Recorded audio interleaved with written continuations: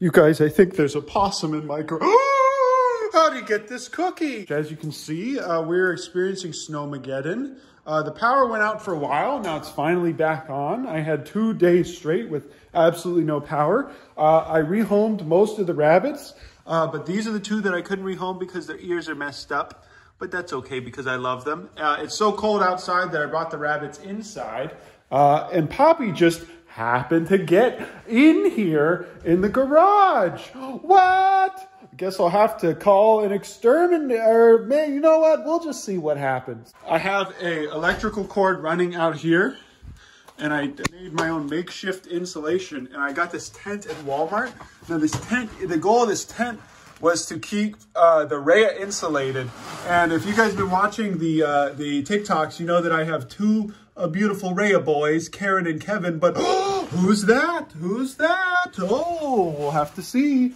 We'll have to see. Oh, it's a young pog man. Pogger's chewed up my cord, so I tie it around his neck, and then he gets annoyed by it, so that he knows not to chew my cord anymore. I've been eating nothing but chowder, and because we have no water. We have no water, by the way. I've been eating gulab jamun, chili.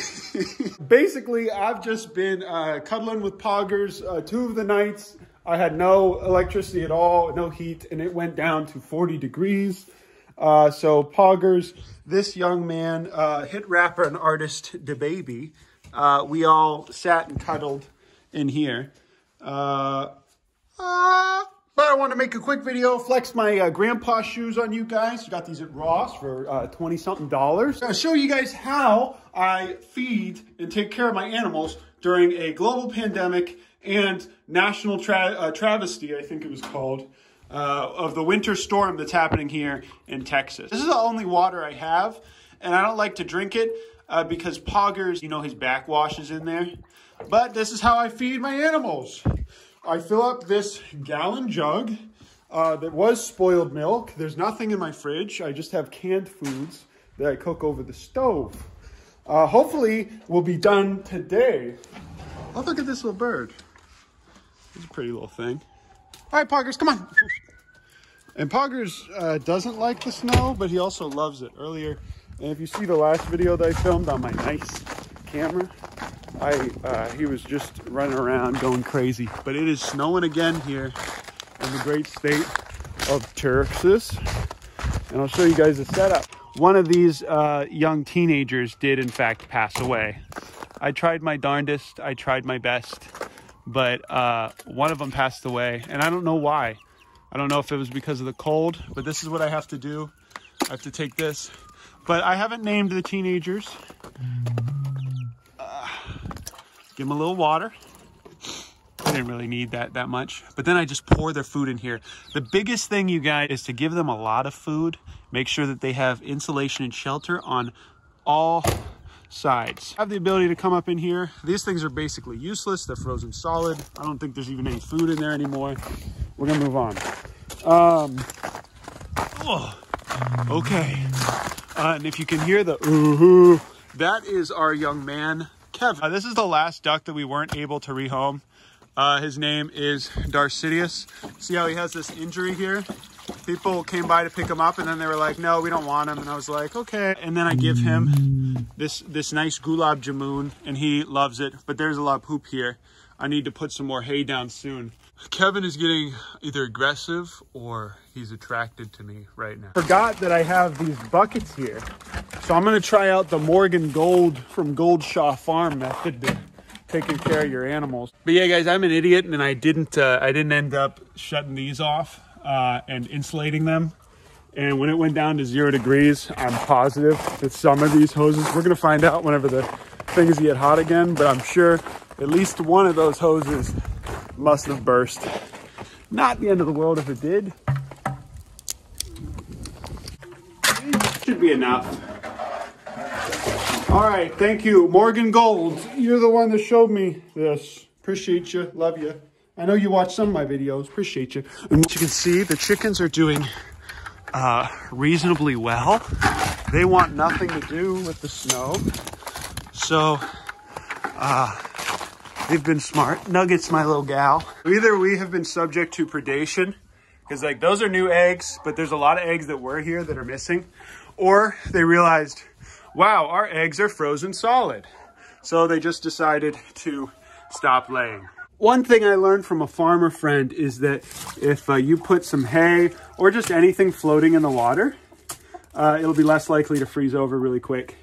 So they actually don't need anything in there, which is great. So I can use this water towards something else. But it looks like they do need food. So what I do is I open this up. I grab a scoopy. I give some to my little nugget girl first. My wife. I love you, Nugget. And then I put... But that's it, guys. We haven't really had a big issue with predators or rats in here lately. Oh, there he goes. Marking his territory. First yellow snow of the day. All right, buddy, get out of here. Go. Go. There he is. He's a good man. All right, yeah, but those eggs are not going to hatch, I don't think. And someone in the comments let me know if frozen eggs will hatch. I don't think they will. Come on. Okay, so we got the duck, we got the chickens, we got the baby chickens. Now we need to get Kevin. I think that might be a male. If I end up posting this before the other videos, I'm sorry. But the goal with these guys was, we're moving, believe it or not, to Waco very soon. We found some land, hooray! 3 acres, and that's plenty of space for these guys. We should be able to have all kinds of borbs, and Karen will be able to run around. Right now in the winter, you guys, they don't need a lot of space. They need to hunker down, and I don't even want them out here for that long. Now, rhea are from South America, and there's certain parts of Argentina where it gets really cold, and they're totally safe if they do this. I think that water is frozen for the pigeons, but they like to have a lot of space.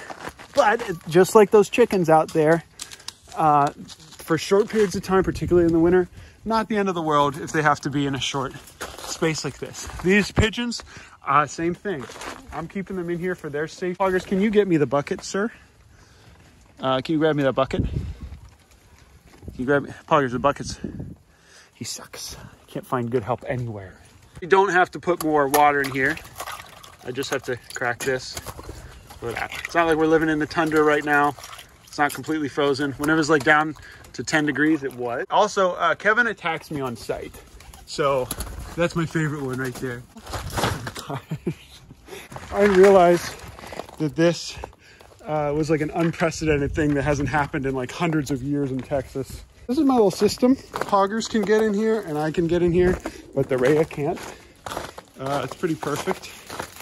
I don't know how this grass is gonna do. I don't know if this orange tree is gonna survive. I'd be really surprised if it did. And look at their feet. They're just like dinosaurs, guys. Look at those feet. Look how incredible that is. So I'll show you the system I have for this. It must have just come untied. Put some hay in here whenever things get a little nasty. I also thought that it would be a good investment to buy this. It was like $150. Because I wanted to keep the rhea alive.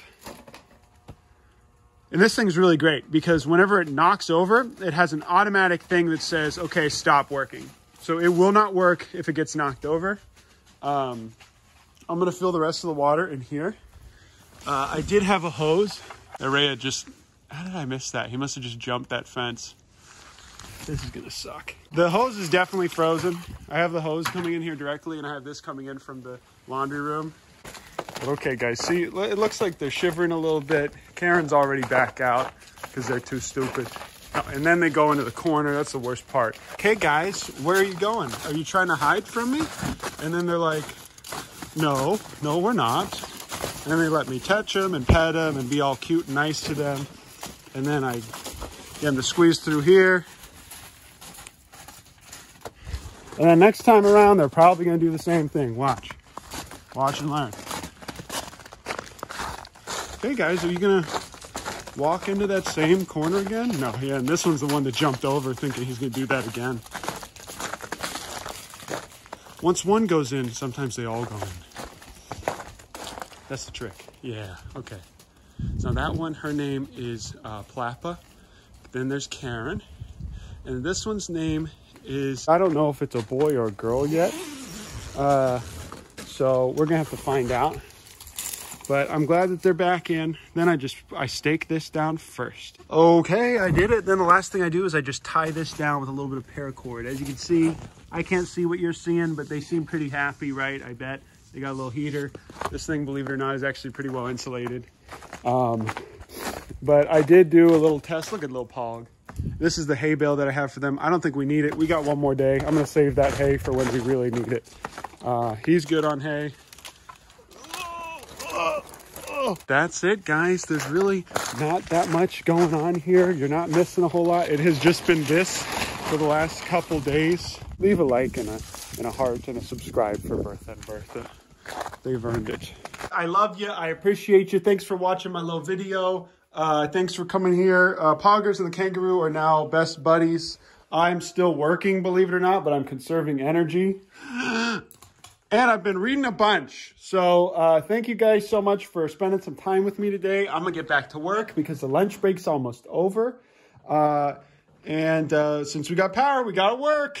Got to make some money for these animals. All right, love you guys, and I'll see you in the next video.